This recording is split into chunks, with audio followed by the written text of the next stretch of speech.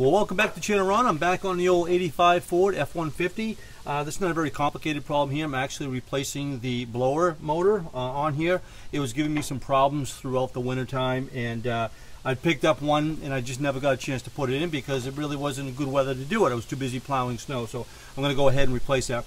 The biggest thing I wanted to show off here is, you know, back in the day when they were building these vehicles, they were making stuff easy to get to. As you can see, I've got three 5/16" screws here to pop out, and that's all that holds it in.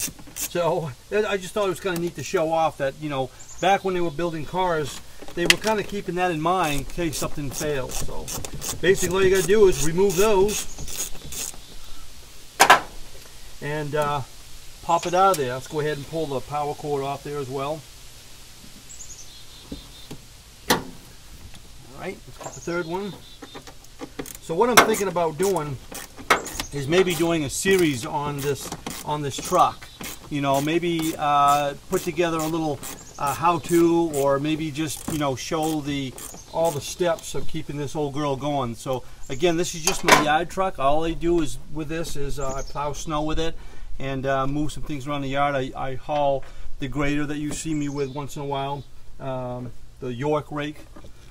All right, so there it is. You can barely turn. Oh, yeah, she's pooched. She's pooched. So, all right, so we don't need that. And take the new one, used, and I'm just gonna pop that right in there, just like that. Oh yeah. And you can see back then, when they were designing this stuff, they were designing it so you could get in and work on it. Nowadays, as you've seen some of the videos I've done replacing the fans and stuff, most everything is underneath the dash.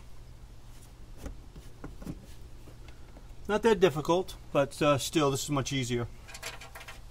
So we're going to go ahead and put all the 5/16" screws back in.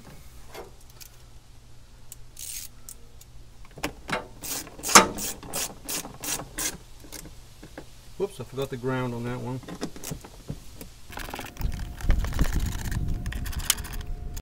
Our ground strap back in. And there we have it. That's kind of in real time. I may speed this up, I may not. We'll see what it looks like when I start editing it. So not a whole lot to this. So well, I hope this helps you with your 85 Ford blower problems, and I'm sure you probably figured this out on your own. But again, I think I might start a series on this old Ford and start updating some of the things. The cab mounts are gone. The rockers are gone, the U-joints are bad. It needs a lot of attention, and I got to keep to this going because this is what I use to plow my snow in the wintertime. So, well, I hope you enjoyed it, and we'll see you in the next one.